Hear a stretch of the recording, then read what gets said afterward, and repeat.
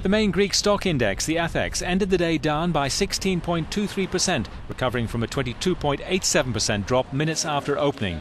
The bourse has been closed for 5 weeks, shut just before Athens imposed capital controls at the height of the debt crisis.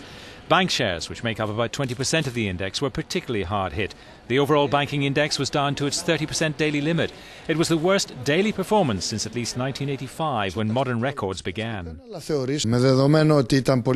that the market has been closed for a protracted period and many things remain uncertain concerning the Greek economic situation, uncertainties that we hope will clear up soon, we expected that there would be pressures on the Greek stock exchange as soon as it opened.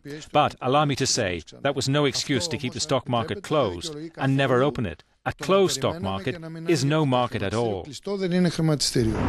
Some commentators reported there had been thoughts of prohibiting the trading of bank stocks.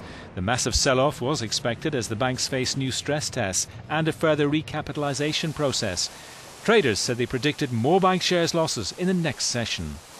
Market analysts say that Monday's sell-off was something to expect. What is crucial now for the stock exchange and for the Greek economy as a whole is the sell-off not to be accompanied by a massive exodus of foreign investors, something which will be revealed in the coming days. Από την Αθήνα για το euronews, η Μέλα του Χτίδου.